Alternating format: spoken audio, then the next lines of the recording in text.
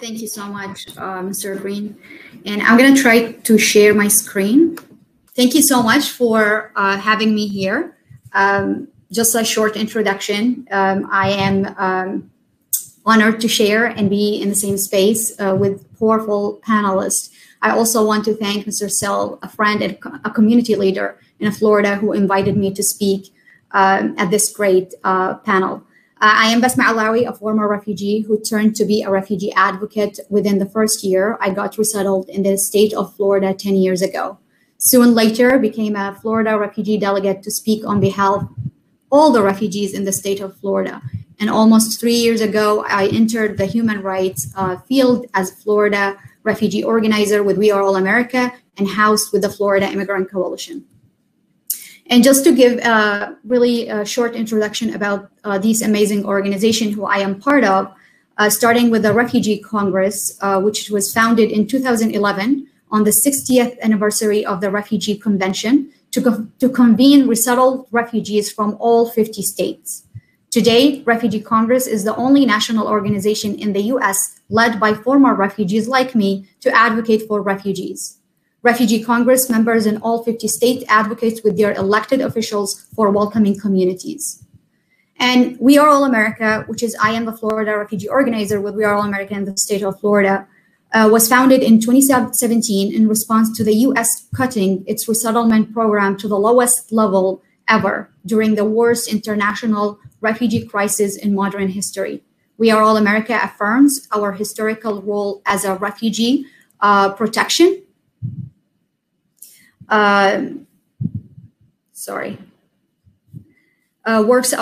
Works to uphold and strengthen our nation's commitment to welcome and protect those seeking freedom, safety, and refuge in the United States. We organize people across religion and culture differences to build inclusive community where we are all belong.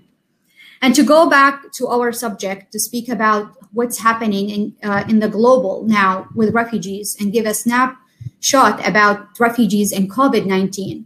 Today, nearly 80 million people forcibly displaced, more than 1% of the world population.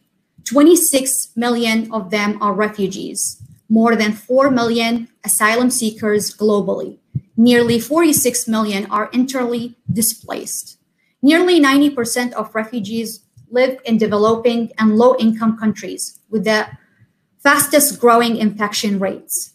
What makes refugees more unique during COVID, there is a lot of lacks that we already have, but during COVID, these kind of needs are increased, starting from lack of medical supplies and therapeutic, lack of accurate information about how to protect themselves. Vaccine nationalism may limit access for our communities. And also this kind of population often not included in country-specific pandemic reopen plans. Refugees are impacted not just by COVID, but also by the fear that is causing around the world. As this quote from report by Refugees International shows, the very concept of refuge is under assault. In response to the pandemic, it is estimated that 164 countries across the globe have limited or cut off access to asylum. In some cases, governments have clearly weaponized public health concerns to advance nativist political agenda, and the United States is a case in point. Some examples of organizations who have been responding globally to the crisis of COVID, starting with World Health Organization and UNHCR and the UN Refugee Agency, partnering to strengthen public health services to millions of forcibly displaced people. UNHCR launched a global $255 million appeal to lessen the impact of COVID-19 outbreaks within refugee communities, limited entry into and exit from refugee camps, and efforts to allow refugee professionals within foreign credential to serve as essential health workers. And that's happened in many places like United Kingdom, Peru, and Argentina. To go and visit how is refugees and COVID and the and all the struggle that's happening for the refugees in the U.S. So the U.S. has resettled about 3 million refugees since 1980, the signing of the Refugee Act. From the 1980 of 2000 until 2016, the average number of yearly refugee arrival to the U.S. was 95,000. This year cap, it was supposed to be 18,000. We were supposed to bring 18,000 refugees in 2020. But up to date, we have received 9,772, and of course, part of it because of COVID. In this slide, we tried to really bring in what kind of impact refugees have faces and asylees have faces during COVID. Starting from physical health, we have higher risk of getting COVID-19 due to the overcrowded housing, underlying health condition, lack of access to healthcare, being essential workers. You may also heard about the outbreaks of the COVID in meat packing plants that many refugees have been affected. When we go to jobs and income, Refugees International found that over 60% of employed refugees work in sectors highly impacted by the pandemic. And refugees have high rates of small business ownership, and small businesses have been deeply affected. Going back to resettled and family reunification, we have decline in refugee admission, means thousands of families in the US are still waiting to reunite with their loved ones. And of course, we should not forget mental health, because refugees have been traumatized by quarantines. And I have written before in the beginning, I think in May, how the quarantine have bringing memories to refugees like me, or even in times of refugees who left war. Other crises in the US have been happening, like the uprising in the response to police violence against Black people, hurricanes and wildfires, and COVID together with these crises are severely increasing stress for refugees. How is the US responding, and what kind of challenging our community have been facing? The government responding, starting with support financially with different kind of act, like the CARE Act, state and local relief funds, eviction moratoriums, and expanding testing availability. But what kind of challenges our community is facing, even though with these great responses? The government relief, even though it's available, but not to all families, so the resources are limited. Refugees face barriers to access resources because of language barrier and fear of accessing these resources. Still challenging with testing and treatment, increased in xenophobia and anti-Asian racism. And lastly, closing the borders.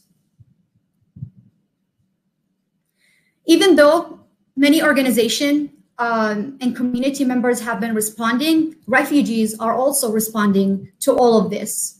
These are my colleagues who work with me alongside around the country. We have many projects have been done around the country that led by former refugees, starting with partnering with local nonprofits. You see George in the picture, partnered with the New York Cares to distribute masks and healthcare information, to emergency response like Dauda in Louisiana with his organization brought humanitarian aid to St. Charles City after the storm, and many other amazing projects that have been led by refugees. And again, we should not forget essential workers, doctors volunteering at COVID testing sites, many refugees and immigrants serving as healthcare workers, teachers, service workers, farm workers, and more.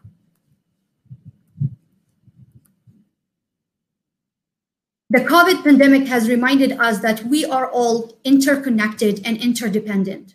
We must use this time to come together, embrace our communities, and work to build a better future. Refugee Congress stands ready and willing. Let's work together to fight against discrimination and for justice. And this is a quote from one of our Refugee Congress delegates. So what we have been learning. there are many lessons that we have been learning, but also there are more to learn later. But for now, these are some of the things that I was able to highlight. One, refugees face unique vulnerabilities and challenges in public health crisis. Refugees are also assets during the public health crisis. Refugees have solution when refugees are allowed to practice their profession through improved routes to certification and license. With their overseas credential, communities benefit from these skills. Expanding economic inclusion benefits everyone. Assistance to refugees enter the labor market and serves an essential worker role as doctor, nurses, caregivers, scientists, cleaners, and more. Benefits everyone. Digital and technology access can be a matter of life and death. Language access needs to expand beyond majority languages spoken. Refugees need assistance navigating the system to access available support and fundings. Investing in former refugees, leadership, and organizing on the ground to essential to producing inclusive policies and practices. And lastly, story sharing and the voices of refugees are important to change making. Thank you so much.